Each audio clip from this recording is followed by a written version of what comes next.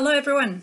So if you've taken a plane, perhaps a little bit less this year, you will all be familiar with the sign that says prepare for security, leave your liquids, and it also says gels, creams, pastes, and all sorts of other things. So what I'm going to tell you about today is what all the stuff that you leave in the box at security have in common. And it's not going to be so much about the liquids, but the rest that is softer and that we call soft matter.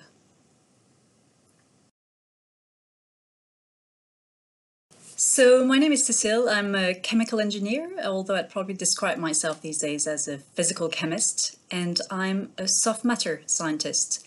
So what I'm really interested in doing in my research is looking at the very, very, very small sort of nanometer length scale. That's 1,000,000 times smaller than a millimeter, and trying to understand how the structure at this very, very, very small scale affects the behavior of material. So basically how materials deform or flow when we squeeze them or spread them or pour them.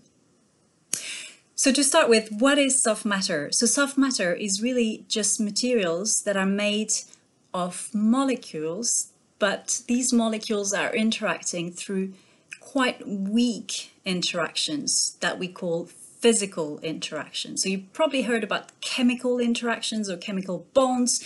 They are the really strong ones that connect the atoms together in a molecule. In soft matter, it's really the way these molecules are then assembled into other structures through these weak physical interactions. So that makes soft matter. But soft matter also is the stuff that you spread on your face, on your hair, on your body, that you brush your teeth with, and the stuff that you put through your mouth. Food, basically, or lots of foods at least. So here is something you can do at home. Look for the soft matter stuff that's around you and think about how they behave when you squeeze them or scoop them or spread them. It's all down to how the molecules are organized at the very small scale. So now you know that you've always known about soft matter without knowing that you knew about it. Still, what is it made of? How are the molecules organized and what molecules are they? And basically, in other words, what is the common thing between the cream you spread on your body, your shower gel, margarine, or jelly dessert?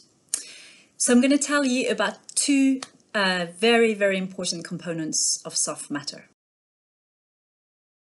So the first really important character in this play of soft matter are surfactants, and you may know them under the name of detergents, although that's not completely exactly the same thing, but so that's what you have in your laundry liquid, in your washing liquid, in your shower gels, all sorts of things.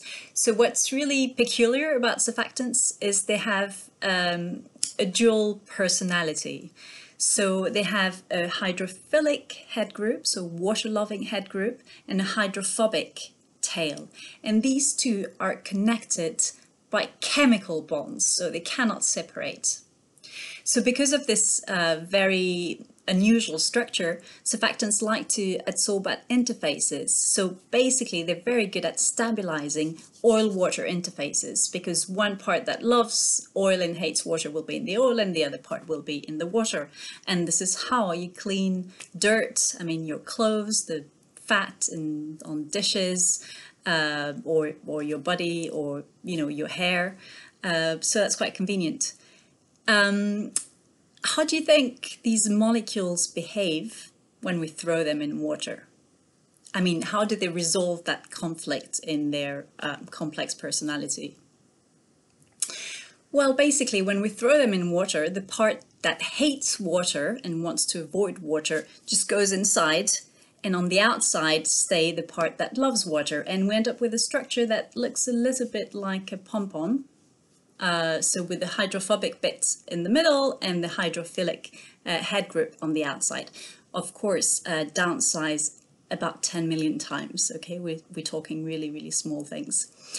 And so this structure is very useful, as we said, just to clean all the dirty stuff, but you can also use it to encapsulate perfumes, fragrant oils, flavors. You can also use it to encapsulate drugs, and in fact that's used in a lot of your medicine formulations. So if you check some of the labels, you'll find lots of surfactants. What other cool stuff about surfactants I can tell you? So we also have lots and lots of surfactants in our body. So we have surfactants in our lungs, they help us breathe. And we have surfactants called bile salts in our digestive system that helps us digest fat. So in my research, I spend a lot of time looking at bile salts. And so bile salts form micelles that vaguely look like this, where they encapsulate the broken down dietary lipids, so the fat that we eat, and help transport it to the gut mucosa where it will be absorbed by the body. So surfactants are really everywhere. Here is something you can do at home. I'm trying to mix oil and water, which of course is not possible unless you add surfactants. So if you're making a mayonnaise, the surfactants would come from the egg. Here I'm just adding some washing liquid. It's not quite enough because I would need to mix very, very vigorously for the oil droplets to stay stable. But look how the sample look different. So the second really important component of soft stuff around you are polymers. And probably when you hear the word polymer, you think about plastics, you might think about Teflon that line your pans, or polyesters in clothes, or other things like this. But there are actually polymers everywhere. So there are lots of natural polymers. So polysaccharides in particular, they are chains of sugars and they make up most of our diet. So starch is a polymer. Cellulose is a polymer, that's the main component in plants. And it's everywhere in our body. So collagen that make up our flesh, or what we call the extracellular matrix, that's all the stuff that is around cells, and again basically that make up our flesh, is a protein and therefore a polymer, and DNA also is a polymer. So a polymer is a very long molecule, so again downsize many times, and when it's in water it tends to form some sort of coil like this, and it's made of repeating units. So if you have a protein, for instance, the repeating units are going to be amino acids, but depending on the chemical structure, then the polymer will have a very different property. And if you think about taking another polymer and making a chemical bond, so the very strong bonds that connect molecules together, but if you're connecting polymer chains instead of small molecules, you may end up with a structure that looks like this, with polymer chains connected together in water. And that is the structure of a gel. So this is a model for, for your jelly dessert, for your hair gel, or, other types of gels that you may encounter. And so these molecules are very helpful for lots of applications. You find them in nappies, for instance. Why nappies can contain so much liquid is because you have some sort of gel that swells when it's contact with the urine. But there are also all sorts of much fancier application in biomedicine, for instance. So we use polymer gels for what we call tissue engineering. So that's about repairing the body, repairing tissues.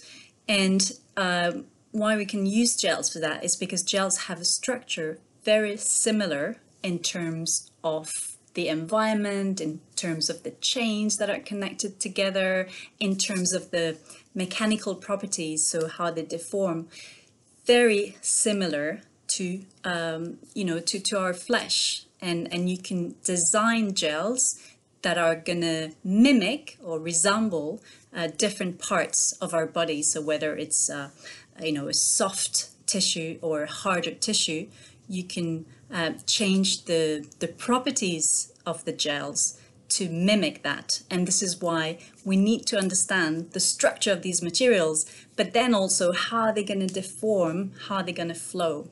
So this is, part of what I do as a researcher. Here I'm testing a nappy. As you can see, the nappy absorbs all the water. Let's have a look at what's inside. So it's little bits of gel which come from the polymer that was inside the nappy. So I hope that by now you know just a little bit more about the stuff that make up the soft stuff that you put on your body or eat or wash your clothes with.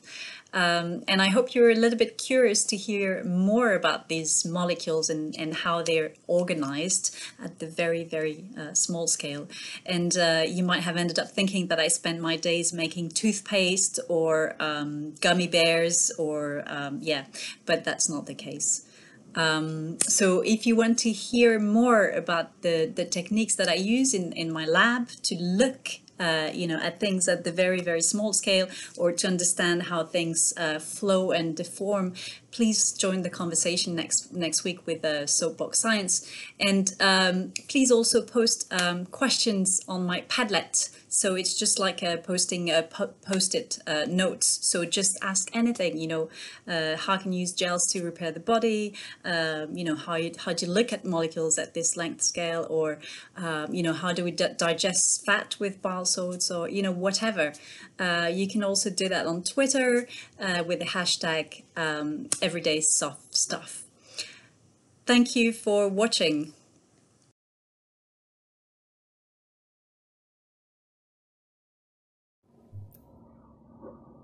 Hi everybody, thank you for joining me for Soapbox Science. I'm Monika Böhm. I'm a research fellow at the Zoological Society of London's Institute of Zoology, and today I thought I'd record this video from my local park because A, why not, and B, well, everything in 2020 has just been this tiny little bit different, hasn't it?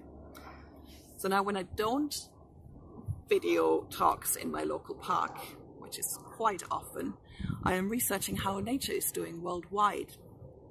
Or, to use a bit more science speak, our research group at ZSL is monitoring global biodiversity. How are the world's living things, animal, plants, fungi, that's what we refer to as biodiversity. How are they doing? Are they doing okay? And if not, why are they not doing okay? What are the threats to them, and what do we need to do about fixing these threats so that biodiversity or species can thrive in our world? Now, first of all, the big question, how is biodiversity doing worldwide? How are species doing? You've probably heard about threatened species or declines in wildlife populations in the news. So it might not come to you as a big shock when I tell you that wildlife overall isn't doing great. But how do we know that wildlife isn't doing great, and how do we put this into numbers? Because that's what scientists do, right? We like to take some data, some observations, and put this into numbers and make sense of them.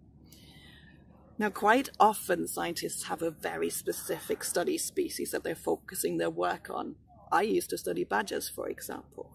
Other scientists may go to the same patch of wood or to the same park, much like this one here, to regularly count the number of certain species. Birds, for example, like that slightly judgmental magpie over there that keeps staring at me, or the number of butterflies they come across, the type of species they come across.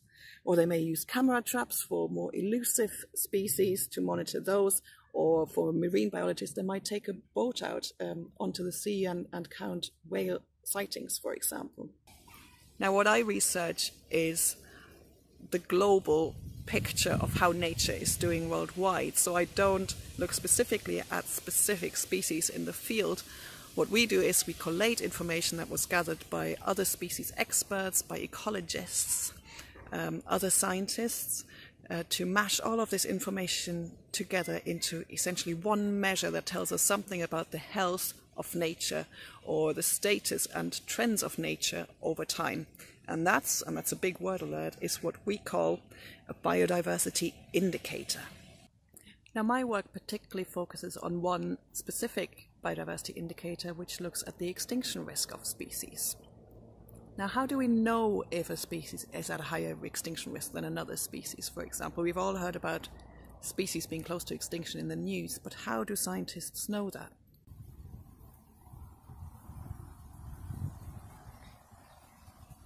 Now, we know, for example, that some species, and I'm just being stared at by a fox, that some species have large population numbers. There's many individuals in that species.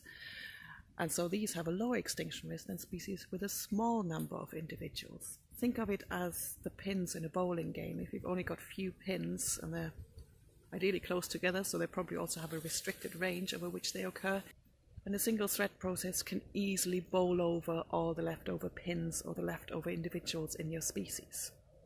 So a small population size and a restricted range lead to a higher extinction risk in species. Now, species with population that are declining really, really rapidly, for example, are at a higher risk of extinction because these species are hurtling towards smaller and smaller population sizes and hence higher and higher extinction risk compared to, say, species that have slowly declining populations or stable populations. Now, scientists have been assessing the extinction risk of a large number of species for a very, very long time using a scheme that was devised by the International Union for Conservation of Nature, or short IUCN, called the IUCN Red List of Threatened Species. Now, the IUCN Red List essentially collates information on these different factors that I was just talking about to categorize the extinction risk of species.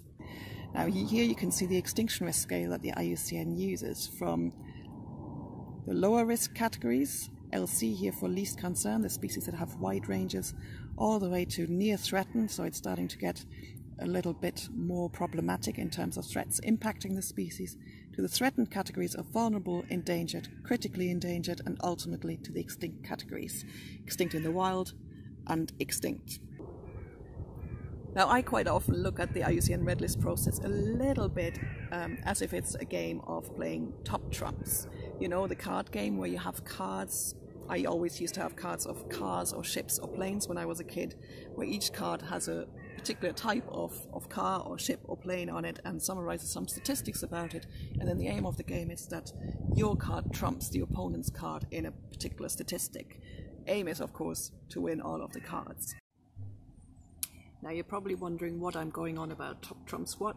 Now, here's an example I made up earlier, and it's actually also an example that illustrates some of the species that I've been working on over the past few years. No, nothing quite cute and fluffy. More things like these guys. Yeah, that works better. The fat mucket and the pink mucket. Now, they are both freshwater mussels, so they are invertebrates that live in river systems in North America. Now, they look very similar, they're very closely related, so you might think they also have a similar extinction risk. However, let's play top trumps. So let's play Red List top trumps. The fat mucket has a stable population trend, whereas the pink mucket is decreasing by more than 30%. That means fat mucket is doing better or has a lower extinction risk than the pink mucket. Similarly, the fat mucket has a distribution of more than 5 million kilometers squared. The pink mucket only 230,000 odd square kilometers. Fat mucket, least concern. Pink mucket, vulnerable on the IUCN Red List of Threatened Species. So why do we need to assess the extinction risk of, say, mussels or dung beetles? Because it is these tiny species that A, have been vastly understudied in the past, specifically for conservation. Conservation has traditionally often focused on mammals or birds, for example, and also extinction risk assessments have been carried out for mammals and birds, but much less so for other species. And it is also often these tiny species like the mussels or the dung beetles that provide really essential services to our ecosystems and habitats and keep them healthy. Mussels, for example, are really important in filtering a lot of water in freshwater systems, for example, and keeping fresh waters nice and clean. And also by assessing the extinction risk status of these tiny little, often overlooked species, and I say tiny and little, and I'm actually going to show quite a big example here, we're missing out on some really charismatic species that we probably hadn't thought about yet. This guy, for example, the Queen Alexandra's birdwing. Now that is the largest butterfly in the world.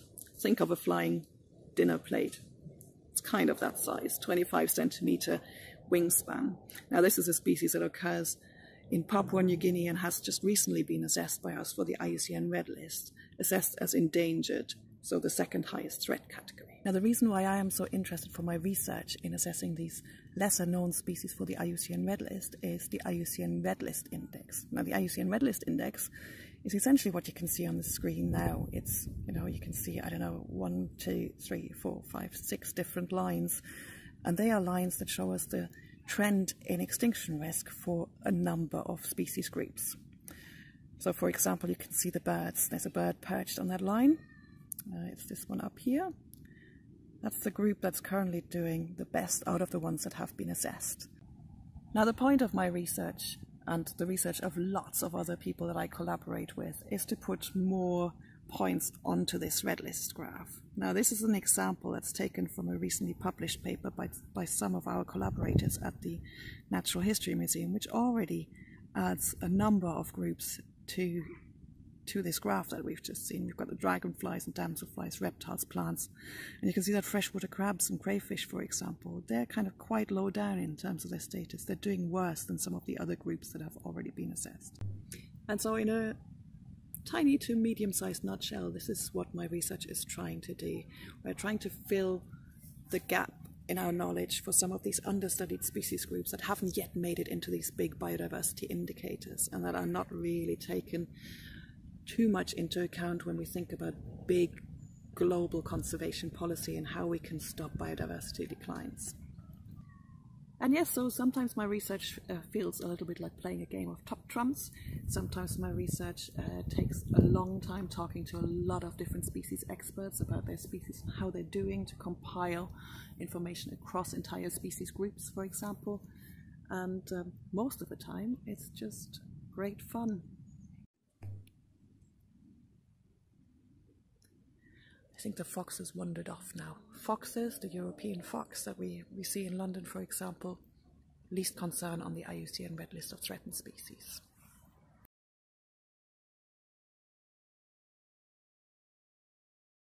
Hi, I'm Choong Ling Liew-Cain. I'm a PhD student in University College London's Space and Climate Physics department. I study galaxies, and specifically how nearby galaxies grow. Today, I'll be talking to you about galaxies' journeys through time, from their formation to the present day. A galaxy is a collection of stars and dark matter. These stars form out of gas and all orbit around a supermassive black hole in the centre of the galaxy. In an average galaxy, like our own, there are 100 billion stars, or roughly one star for every 10 grains of sand, like these, on the surface of the Earth. So what we've got here is the universe about 400 million years after the Big Bang. So it's a bit of squidgy foam for this. And this point in the universe, there weren't any stars or galaxies. There was just some gas, which we're going to represent here with some black sand, which I'm sprinkling over the universe now. Yeah, a little bit more. And the gas in the universe at this time wasn't distributed evenly over it. There were some bits, like over here, that were a bit clumpy. And these clumps had stronger gravity than the area around them. So what happened was the gravity pulled down like this and made the clump a little bit bigger. And we'll do a similar one, like over here. And then over here as well. And then these clumps, now you can see, are a bit bigger and more defined. So that means that their gravity is even stronger. So what happens then is the gravity again pulls down, a lot stronger this time. And so the clumps get even bigger, again, and again, and again, like this. So what you end up with is a universe that's full of voids, like over here and here, where there aren't actually that much gas. And then nodes over here, where all our clumps were to begin with, where there is a lot of gas and some galaxies form. And then also filaments, which is just shorter bits of gas, normally quite long, between the nodes, where you also get a few galaxies as well. There are two main types of galaxies. The first is an elliptical galaxy, which are generally red in colour and have a shape somewhere between a ball and a sausage. Now, these galaxies are almost entirely made up by stars. There isn't any dust or gas left in them. They're also usually very old. The other type of galaxy is a spiral or a disk galaxy, which are usually blue and yellow and quite a bit younger. Our galaxy, the Milky Way, is a spiral galaxy. It's called a spiral galaxy because it looks like it has arms that spiral around each other, where the bright arms are where there's lots of stars, and the darker areas are where there's a lot of dust which block out the light from the stars. The Milky Way is 100,000 light years thick, or 60 to 95 billion miles in diameter, so it's there, and about 2,000 light years, or 11 trillion miles thick. This is the same width to thickness ratio as two CDs, stacked on top of each other, like this. And one of the reasons why they're called disk galaxies is that it's shaped like a CD as well. So disk galaxies can look rather different depending on the angle you look at them.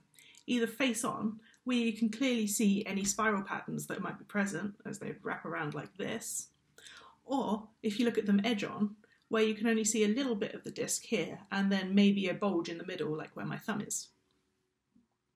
And you could also see them perhaps somewhere in between, like this. So the main way that galaxies grow is by merging together to create one galaxy that's the size of the two galaxies that merge together combined.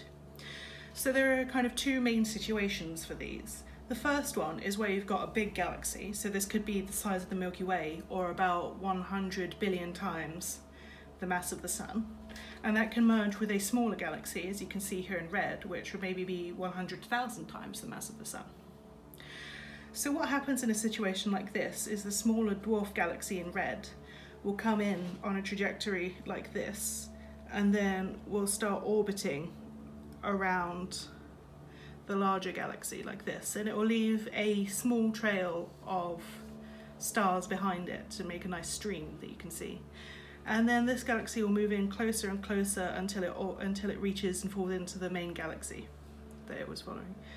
And then the stream of stars keeps moving around, following a similar trajectory, coming in closer again, wrapping round, and creating a blob like this. And the main galaxy in this case is mostly untouched, and you can see that here, because there's still quite a lot of blue sand that shows through the red sand. So the other type of merger can happen when both of the galaxies are around the same size. So for example, this is going to happen to the Milky Way in about 4 to 5 billion years. It's going to merge with Andromeda, which is the closest galaxy to us now.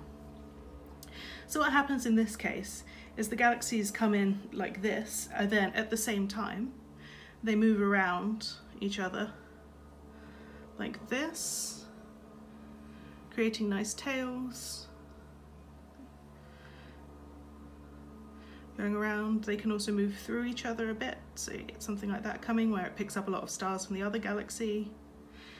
They keep moving around and around, spiraling in, and then after several billions of years you get a nice stable galaxy that could look a bit like an elliptical or a spiral galaxy, as we talked about before, and that it would look something a bit like this. And you can and there's a lot more disruption to both of the galaxies this time, which you can tell compared to the other merger, because you can see that this one in colour looks a lot more mixed than this one.